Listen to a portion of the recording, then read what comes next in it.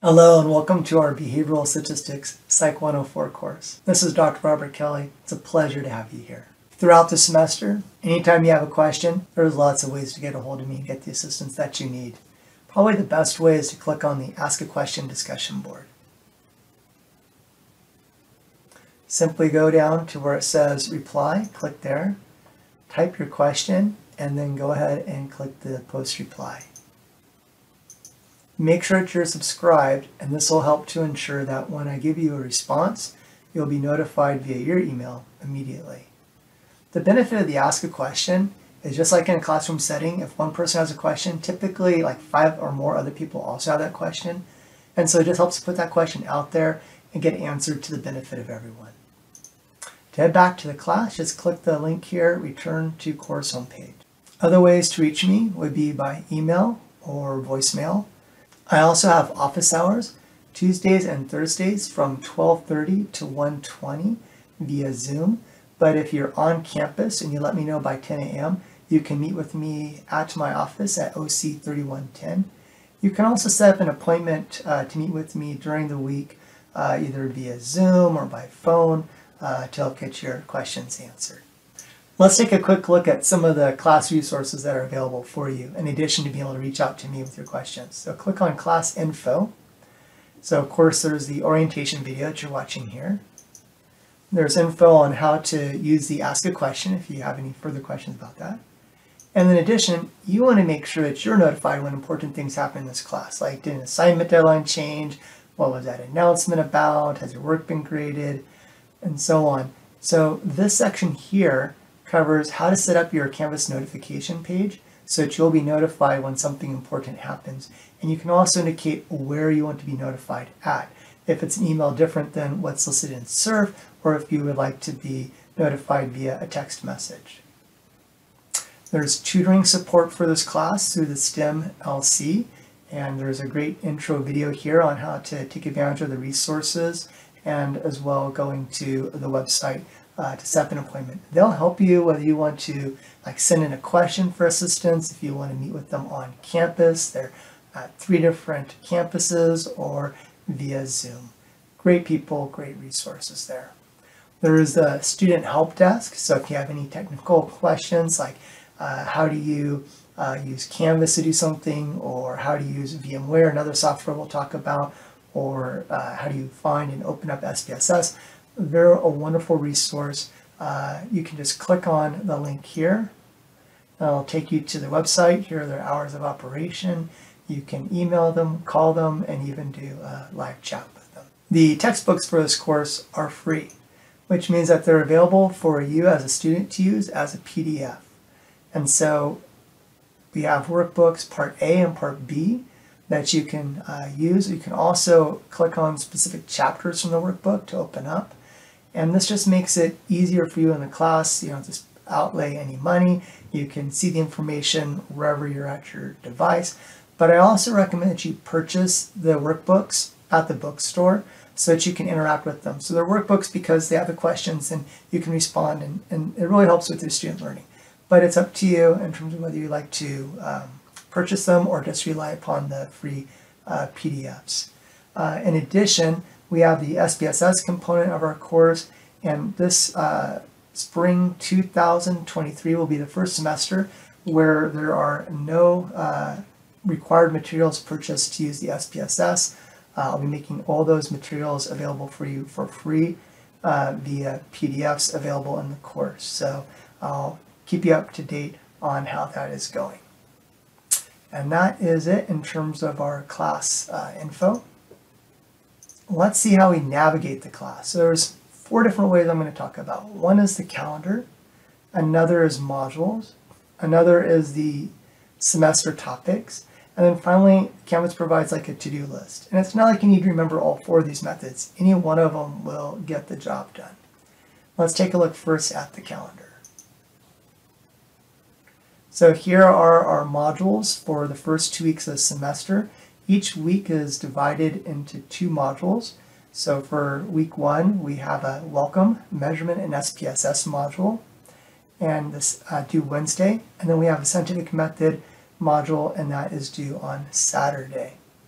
The first module is getting you introduced to SPSS, and the second module is covering the important concepts for behavioral statistics. And generally a module will either focus on the SPSS portion or on the concepts portion.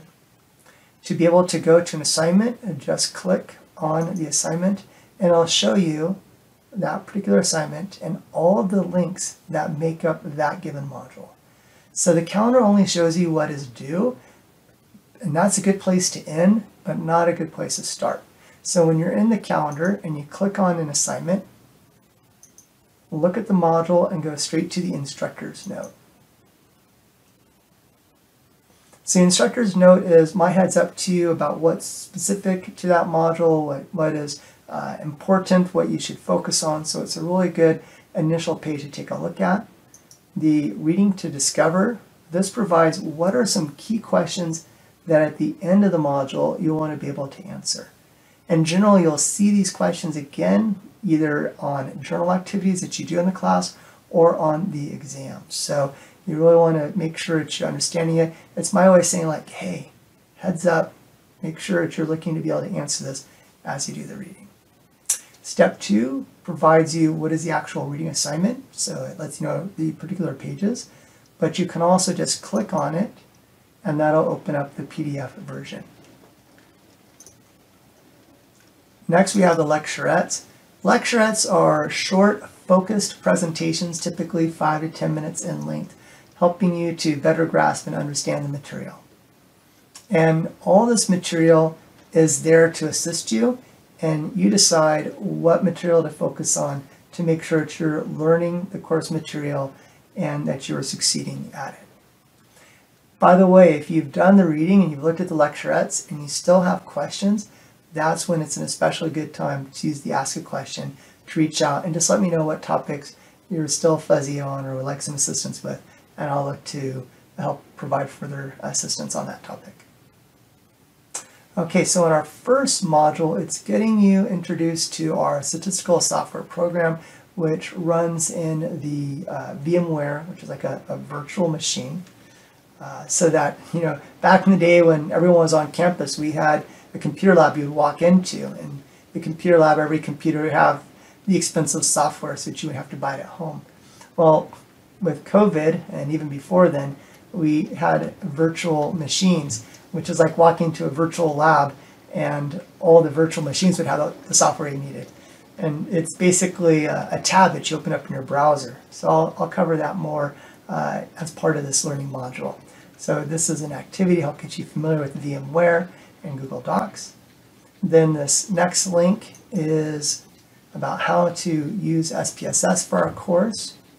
Available on campus, talks about the VMware option, and again, when you get to this module, it'll provide you all the information you need to be successful at that.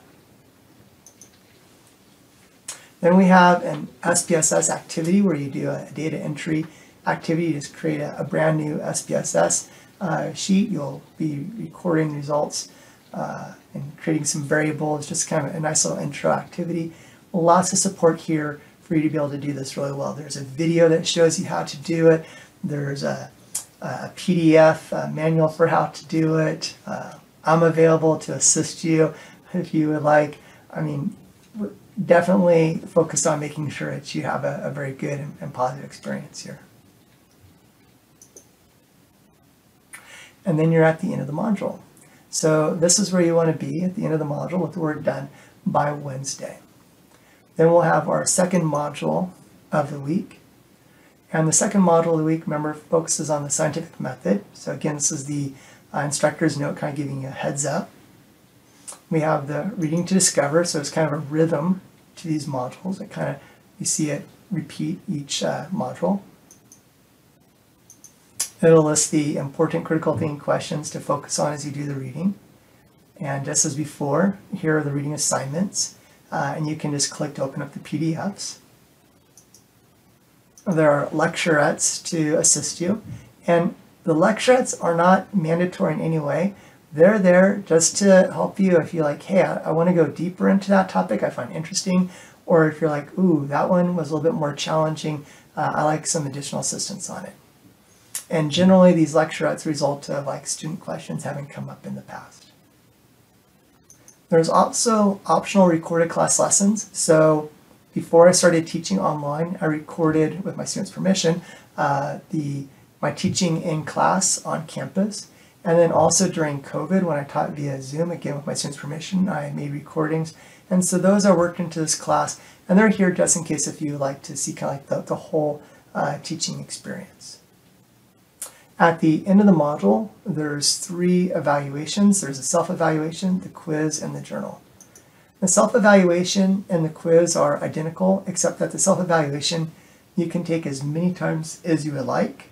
And every time you take it, if you miss a question, it gives you feedback to help you with learning it. So it's a really nice way to review. The quiz is kind of like, okay, you've done all the review, let's see what you got. And so it's a one-time take the quiz experience. But it and the self-evaluation draw upon the same pool of questions. So if you do the self-evaluation a few times, you'll get a good idea of how well you know the material. And then finally, there is the journal. And the journal is where you're asked to answer those earlier critical thinking questions. And sometimes, something else like where you introduce yourself to your fellow students or to myself, or I'm asking you about how well you understand a particular topic. So it's just a nice way to kind of share what you know and to stay connected with your instructor and your fellow students. Okay, so let's head back to our course homepage. So I had shared that there was lots of different ways to navigate, and the calendar was one of them, and we just saw that in action. Another way is to use the schedule of topics for that semester. And so it's organized by week 1, week 2, week 3, and whether it's due on Wednesday or on Saturday. And I just want to put out here that anything that's due on Saturday, you can always take through Sunday, no worries. Just, you have that whole weekend if you need it. So I just have the Wednesday, Saturday due dates here. But again, if it's due Saturday, you can take all the way through Sunday if you would like. So that's the second method. And then a third method is to use the modules view. So it's kind of like a top-down view, letting you know what's in the module. So a lot of students enjoy this approach as well. And finally, there's typically a to-do list that runs along the top right that will list all the different assignments that you have coming up that are due. So there you go. That lets you know a little bit about our course, what we're doing this first week of the semester, how to ask your questions and get them answered, and how to navigate through the class. Again, it's a pleasure to have you in the class. I'm looking forward to getting to know you throughout the semester and wishing you the very best. Take care.